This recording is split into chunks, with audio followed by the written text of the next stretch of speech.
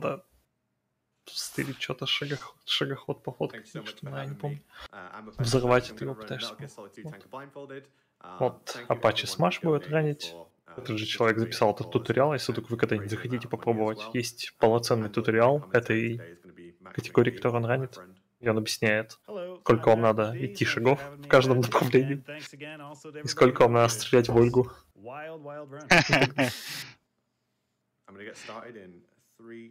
Вот. Но ран на самом деле должен быть очень-очень короткий. Вот. Какой у него радар, неважно, сложность very easy.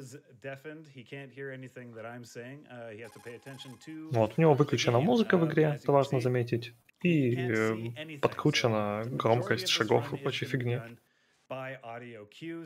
Поэтому большинство как бы этого рана, он будет просто считать количество шагов, которые он делает в определенном направлении, и слушать там, когда меняется тип поверхности, когда он прислоняется к стенке и так далее. Ориентирование в 3D игре. Пог. Да, но поскольку игра все же, ее можно играть на дипаде и как бы поворачиваться там, условно говоря, в довольно плотно заданное направление, не знаю, как сказать, в легко определенное направление, то просто как бы будет делать повороты влево-вправо. Ну, вот, например, вот так вот он идет до стены, делает определенное количество шагов вниз, делает поворот. Повороты, они идут ровно на 90 градусов, поэтому это все очень легко таймится. Можно также заметить, что он почти не делает лишних шагов. Ну, что да, он поворачивается почти прямо в том месте, где надо. Да, потому что лишние шаги, это ты, по сути, потерялся, и все, удачи. Там потом сбиваются паттерны противников и так далее. А это очень важно. И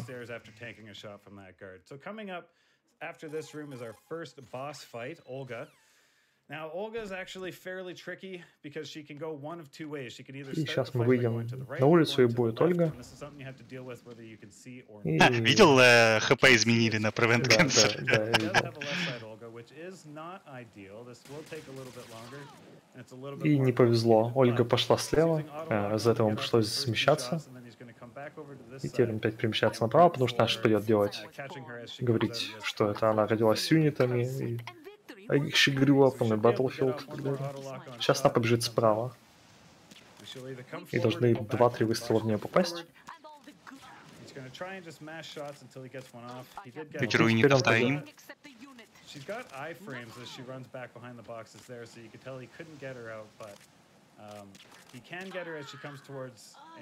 И теперь он просто авторим выстрелами стреляет. Очень плохой файт был, но на самом деле у него получилось. Да, и легкая сложность реально помогает, потому что Ольга очень медленно передвигается. И очень мало урона наносит. И у нас много хп. Вообще не наносит, по сути. Ну да. В зависимости от того, где мы валим Ольгу, мы можем быть либо слева, либо вверху, либо внизу. Все, забегаем обратно на палубу. И сейчас будет одна из самых сложных комнат для Apache, именно для него. Потому что нам на очень определенном, типа, сколько-то шагов налево, и потом там 12 по диагональке. Вот, и типа каждый шаг, он как бы, он как бы шаг, но и first try, отлично. Вот, он как бы шаг, но как бы, если мы в какой-нибудь момент начали там отпускать раньше, или поворачивали еще, когда двигались, то у нас шаг будет такой неполноценный немного. Вот, и как бы там весь сетап был, чтобы вот как раз перепрыгнуть на лестницу. Ну да, и не идти вокруг. Да, здесь было очень важно быстро добежать до того, где этот охранник стоял, чтобы он именно выстрелил в нас, а не пнул нас. Если бы он нас пнул, мы бы упали. Да, и нас бы, скорее всего, запинали гарды, охранники.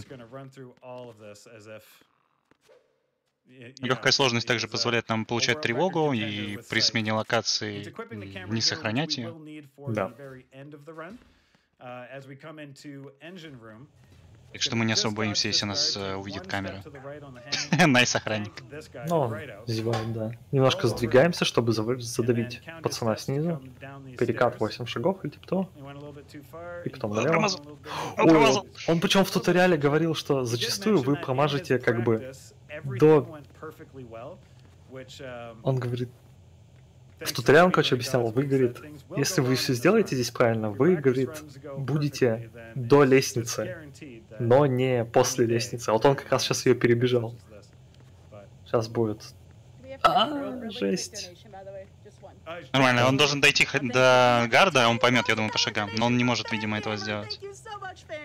Он по решетке ориентируется, где он. Все, да. Вот. Потому что решетка издает другой звук, нежели остальная платформа.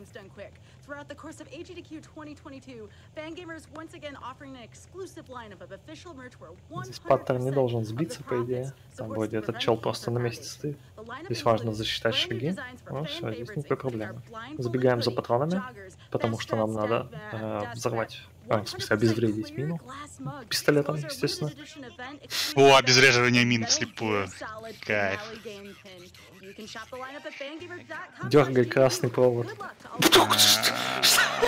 А там проснулся гард. Он слишком много времени провозился. Ну, это все, видимо. Не собирается, похоже. Или, собирается. Или не собирается.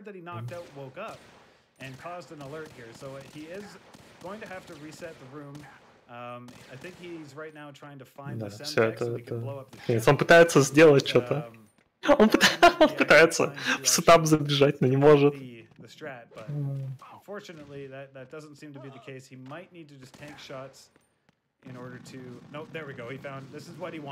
Просто ресет. Он искал, где умереть. Потому что его убивать будут долго.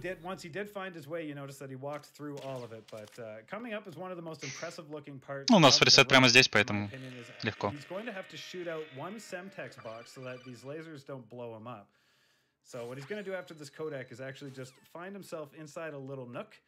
Я слышался или сказали всего один ящик? Один, да. На варизе всего один, да. 2 поворота и выстрел. Если все хорошо, то он выживет. Не то оружие. Повезло. Не взорвались. Даже целиться не пришлось, получается. Он 2 поворота делает, как бы это говорит, типа сетап. Здесь он ориентируется на звук. Здесь вот этот звук, который чел говорит по радио. Он на определенной фразе просто выставит перед собой.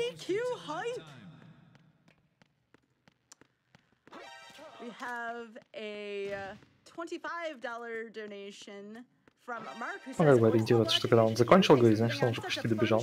Поворот, выстрел, бежит, еще раз выстрел. Все.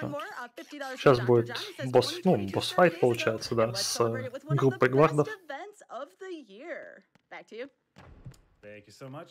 So after walking down this aisle, we are going to be running into one of the, or actually the last boss. Кажется, он услышал, что он задел угол. Там не страшно. Ну, что он задевает. Даже объяснял в туториале это, что типа вы можете даже идти в стену, не страшно. Здесь он будет просто спамить выстрелами. Автоим, да, тут в принципе нормально работает. И патронов у нас и поскольку он убьет всех 3, он прицелится, и автоим как раз прицелится того последнего. И теперь он просто спамит с летального пистолета, потому что это быстрее. Теперь он сможет сделать ладер глич. И это как бы единственный глич в этом ране. Он сохраняет 10 секунд. Он пнет, пнет лестницу, нажмет залезть на нее и лезет. И все. И прямо напротив стражника цепляет его, и все.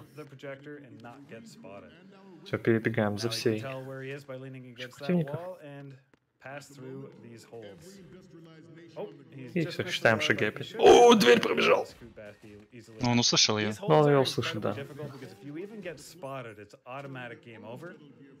So this new setup this is a fairly new strat he has for this room. He basically punches 15 times to line himself up. Несколько выстрелов, 15 ударов кулаком. Marine glide is essentially this. Просто пробегает по пацанам.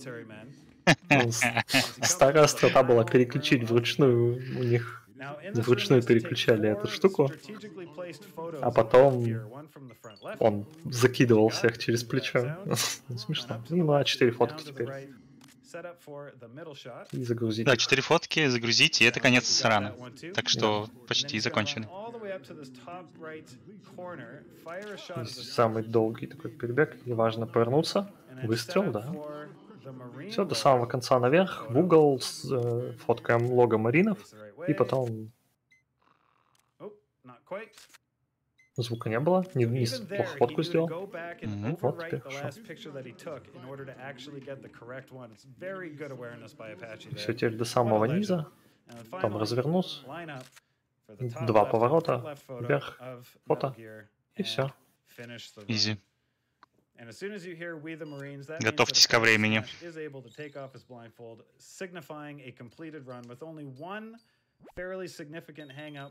And really, that is absolutely amazing. So, if there were a crowd, I'm sure they would be going nuts at this point.